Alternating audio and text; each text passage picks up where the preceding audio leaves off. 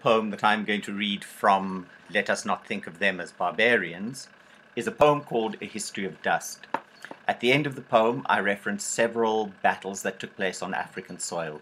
The first of them is the Battle of Carthage, which took place in around 200 BC and led to the destruction of the Carthaginian Empire. The Battle of El Alamein took place between 23 October and 11 November 1942 and was one of the major battles in the African campaign during the Second World War. The Battle of Kasinga on May 4, 1978 is a very controversial battle. The South African forces attacked planned forces at Kasinga in Angola, but there is debate as to whether this was a refugee camp, which would make it an illegal attack, or a military base, which would make it a legitimate attack during a war. Finally, the Battle of Ohamakari, or Waterberg, on 11 August 1904, between the Ova Herero and the German Imperial forces. After the battle, the Herero were chased into the desert, where they died of thirst and starvation, and it was after this battle that the General Lothar von Trotha gave the extermination order that led to the genocide of the Herero people. A History of Dust. This ink of my body, bleached into the desert, taste it. Taste this ink and this earth. Go down on your hands and knees, fold your hands in supplication under the brown hide where the desert sand throbs a darkened red. With your soiled fingernails, red monk, utter a prayer of the desert. Squat like a succulent on the ramparts of the land.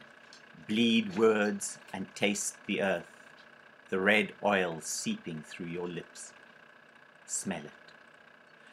Smell the salty blood of your words. Feel the earth, its textures and its joys weeping in your mouth, mingling with your blood. Taste its sorrows, its heartache. Hear the rattling bones of the ancestors in poisoned wells. Taste this earth saturated with the ink of many bodies. Taste this history of dust. Rise up and dance, says the dancer of tradition. Dance a healing dance, a rittletit dance. Dance the rattletrap dance of skeletons. The night's clamminess lays down a string of blackened beads, bared bodies lashed to the desert. They are legion, like the sands of the sea and the skulls in the sand, the sailors and the explorers, the prisoners of war. Dance a rattletrap dance for them. Plant your feet in this parched soil. Oh God, red as a grenade, this pomegranate in my hand, this ball of blood and dust and bone, pulsing and raw as my love for this land.